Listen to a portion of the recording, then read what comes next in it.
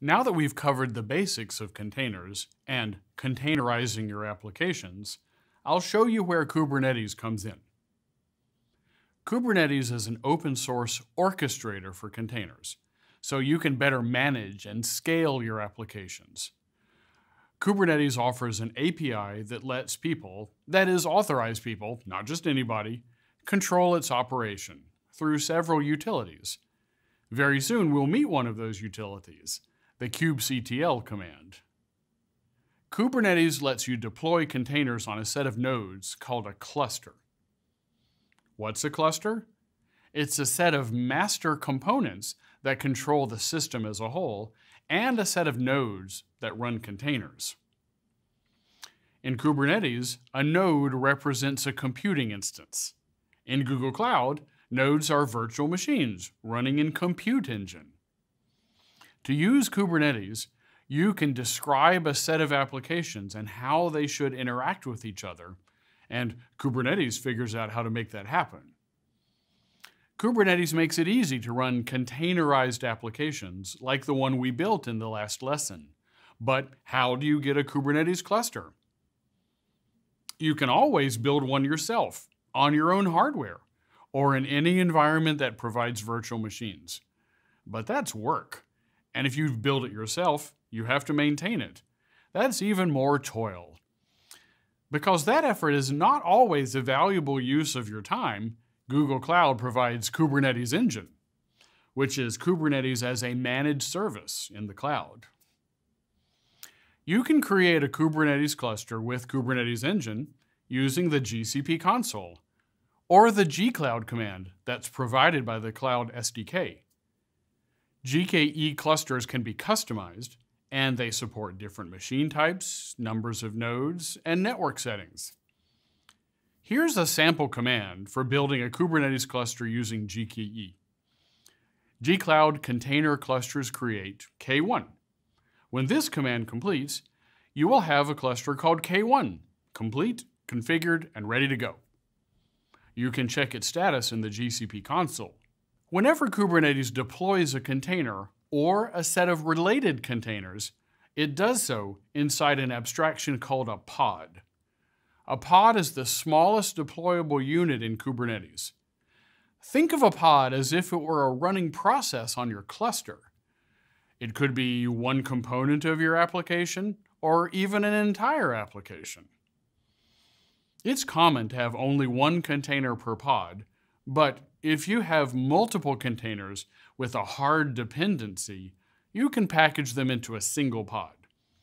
They'll automatically share networking, and they can have disk storage volumes in common.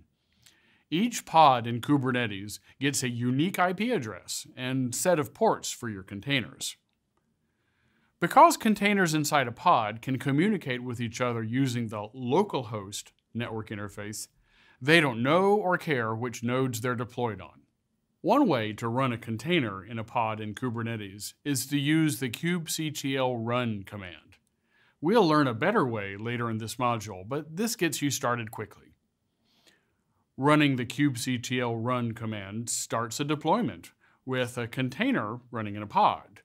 In this example, the container running inside the pod is an image of the popular Nginx open source web server. The kubectl command is smart enough to fetch an image of Nginx, of the version we request, from a container registry. So, what is a deployment? A deployment represents a group of replicas of the same pod. It keeps your pods running, even if a node on which some of them run on fails. You can use a deployment to contain a component of your application or even the entire application. In this case, it's the Nginx web server. To see the running Nginx pods, run the command kubectl get pods. By default, pods in a deployment are only accessible inside your cluster. But what if you want people on the internet to be able to access the content in your Nginx web server? To make the pods in your deployment publicly available, you can connect a load balancer to it by running the kubectl expose command. Kubernetes then creates a service with a fixed IP address for your pods. A service is the fundamental way Kubernetes represents load balancing. To be specific, you requested Kubernetes to attach an external load balancer with a public IP address to your service so that others outside the cluster can access it. In GKE, this kind of load balancer is created as a network load balancer. This is one of the managed load balancing services that Compute Engine makes available to virtual machines. GKE makes it easy to use it with containers. Any client that hits that IP address will be routed to a pod behind the service. In this case, there is only one pod, your simple Nginx pod. So what exactly is a service? A service groups a set of pods together and provides a stable endpoint for them. In our case, a public IP address managed by a network load balancer, although there are other choices. But why do you need a service? Why not just use pods' IP addresses directly? Suppose instead your application consisted of a front end and a back end. Couldn't the front end just access the back end using those pods' internal IP addresses without the need for a service? Yes, but it would be a management problem. As deployments create and destroy pods, pods get their own IP addresses, but those addresses don't remain stable over time. Services provide that stable endpoint you need. As you learn more about Kubernetes, you'll discover other service types that are suitable for internal application backends. The kubectl get services command shows you your service's public IP address. Clients can use this address to hit the Nginx container remotely. What if you need more power? To scale a deployment, run the kubectl scale command.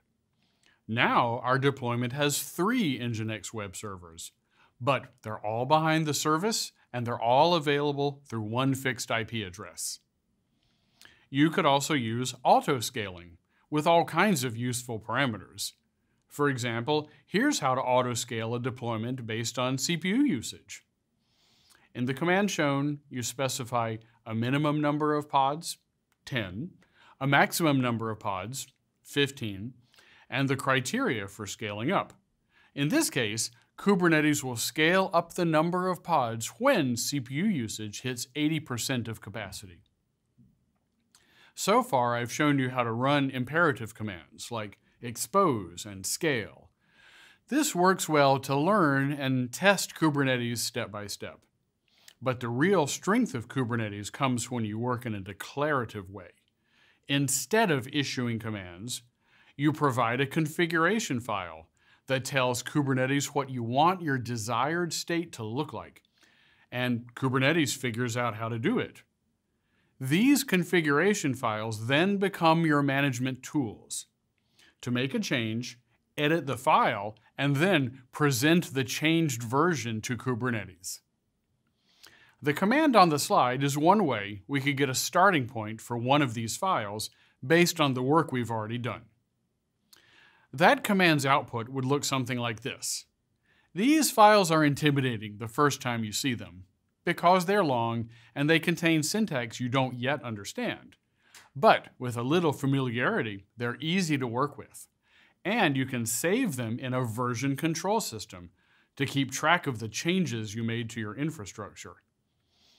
In this case, the deployment configuration file declares that you want 3 replicas of your Nginx pod. It defines a selector field, so your deployment knows how to group specific pods as replicas. It works because all those specific pods share a label.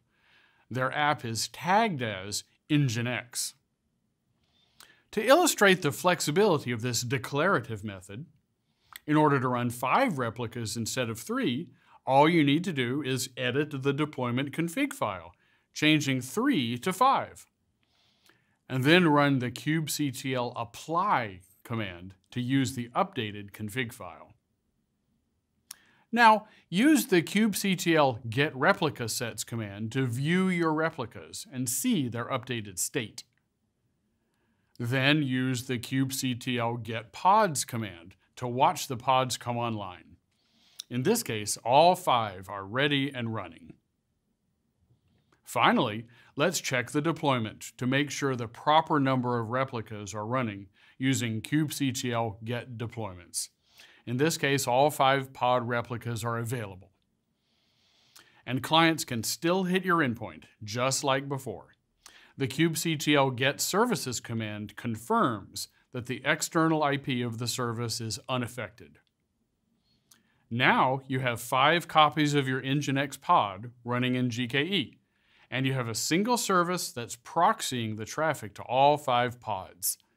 This technique allows you to share the load and scale your service in Kubernetes. Remember the Python application you containerized in the previous lesson? You could have substituted it in place of Nginx and used all the same tools to deploy and scale it too. The last question we will answer is, what happens when you want to update the version of your application? You will definitely want to update your container and get the new code out in front of your users as soon as possible, but it could be risky to roll out all those changes at once. You do not want your users to experience downtime while your application rebuilds and redeploys. That's why one attribute of a deployment is its update strategy. Here's an example, a rolling update. When you choose a rolling update for a deployment and then give it a new version of the software it manages, Kubernetes will create pods of the new version one by one, waiting for each new version pod to become available before destroying one of the old version pods. Rolling updates are a quick way to push out a new version of your application while still sparing your users from experiencing downtime.